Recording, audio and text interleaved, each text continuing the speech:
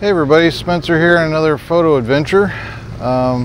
Back in Florida after our little trip to Georgia at Old Car City. And I've had my eye on this particular place for a little while. It's an abandoned gas station and there's a residence right next door. I was actually stopped by the police last time I was here and they were really cool. They realized I wasn't here to vandalize or do anything harmful to the structure. I think it's quite amazing. And what they told me was that this was built back in 1960, around that time. It was one of the few gas stations they had in this area, and I'm actually working right off what used to be the main road, and now what they have done is when they built the new highway, obviously this kind of became non-existent. So anyway, yeah, so wanted to get a shot of this. The light can kind of harsh right now. It's probably around 10 o'clock if I had to guess. So we're dealing with lots of highlight and shadow problems. But what I'm thinking about shooting is this back in here, which is kind of in the shade, and it has this really neat vines growing up, and we've got all this paint that's weathered and coming off. I just think that's really, really amazing. So first, why don't we take a look around and see what we can find here.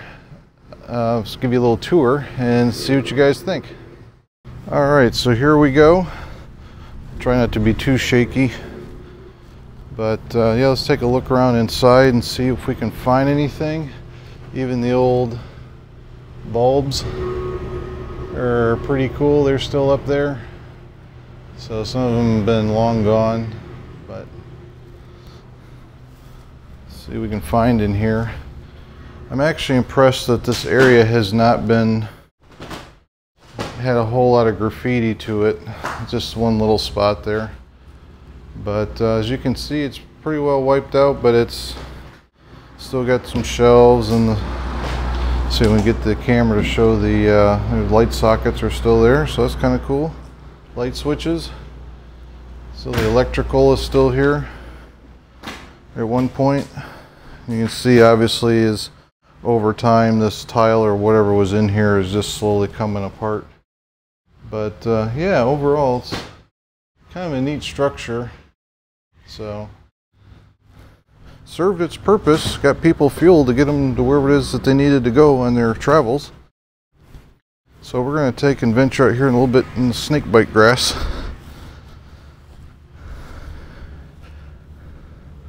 So it's just has a lot of character. You see those, again, a lot of those old insulators that you don't see anymore, made out of ceramic and glass. This is probably one of the, I think this particular station had maybe 2 bathrooms. Let's see if we can safely get in here. And as you can see, that's pretty well, I don't know if that's coming through on the video or not. Might be a little dark in there, because again, it's pretty bright out. So it's just kind of fun. Here's the back side of the structure.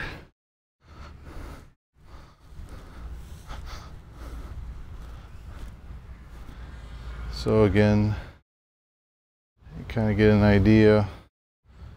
This place is pretty interesting.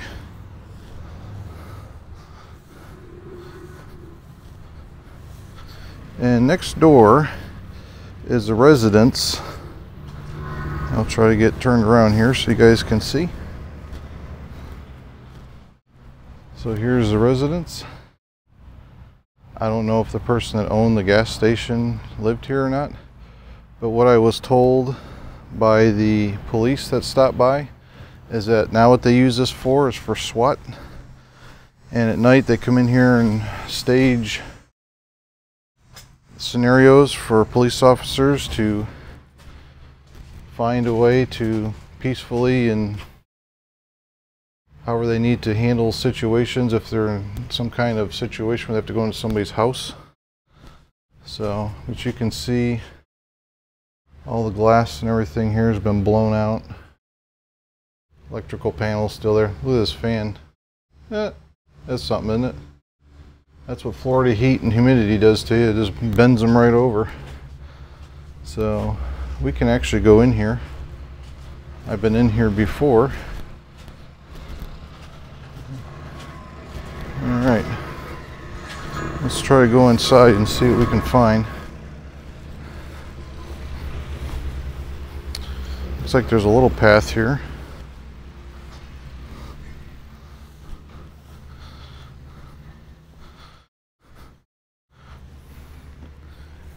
Alright, here we go. So here's those rooms that we just looked at again. Boy, I remember that pine siding from our house up in upstate New York. It was like all the rage back then. Here you can see obviously this is falling down, and might be able to get this real cheap. It'd be a little fixer-upper. So yeah, let's just kind of take a look around, and you can see that obviously some things have happened. Yeah, check out the fan. That's something, isn't it?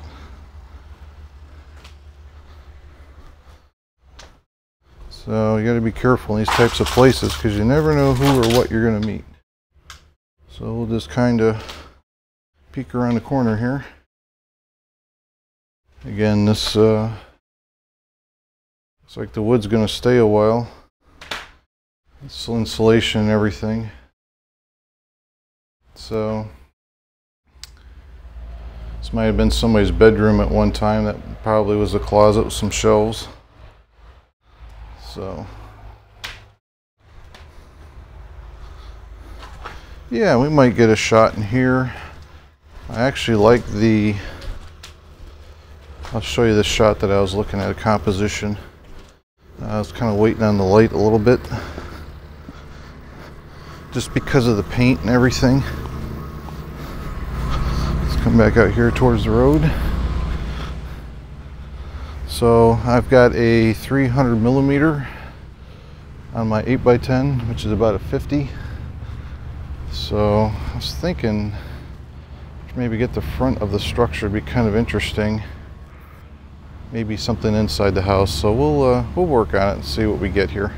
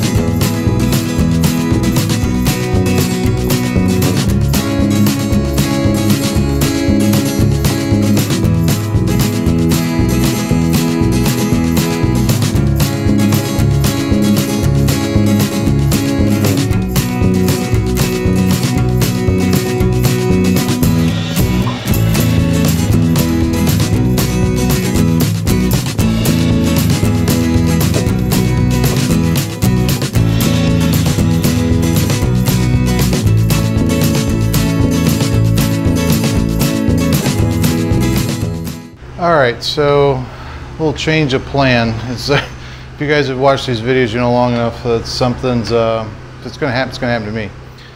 So this location is right across the street from the city public works, and the road has been in disrepair for quite some time.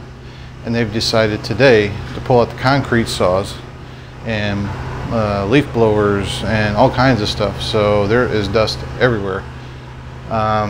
The gentleman who's in charge was very nice. He came over and let me know what they were going to be doing, so none of my stuff would get covered in dust. So I hurry up and I got that one photo that I was showing you of the windows with the peeling paint. So I got that. Basically metered the inside here is 2 seconds at f/64. And outside, where it was in full shade, but it was outside, so a little bit more light, was 1/8 of a second. So we're 1/8, quarter, half, 1 second. So we're about 4 stops different. So that should be well within what, and I'm using FP4 Plus, exposed at 125 ISO. I did shoot 2 slides of this, two pieces of film, just to make sure. I don't know if you noticed, but I did not bring the Reese tripod with me today. I just didn't have it in me today to lug that thing out here. So I'm actually working on another fix for that. So I'll be showing you that as soon as I get the parts in. Now this video is going to be a little bit different than the ones I've done in the past. Is basically what I'm going to do is we've seen the location. So the next video will be we're going to go back to the classroom, and I'm actually going to develop this and bring you guys with me. So if you didn't see the developing tools video, you might want to watch that. I'll put a link to it, and that shows all the things that I use and how I process film and deal with it without a darkroom, which sounds kind of strange, but basically I use a tent to do a lot of the things. So I'll be showing you that. Then basically what we're doing after we get the film developed is we'll do a third video after this one, which will be how I scan and print my photos from there. I do use a hybrid process because I don't have room right now for a dark room to make actual prints. So this is my next best thing that I can do for right now. So as always, I appreciate you guys watching these videos. I know everybody's got a million other things that they can be doing, so I appreciate you taking the time to stop by and watch the video. If you like this, I hope you like and subscribe. And yeah, we'll see you on the next one real soon, and hopefully we come back to this location after they get some of this work done and get that other house or get the road finished, and we don't have dust flying all over. So thanks again for watching. Appreciate it.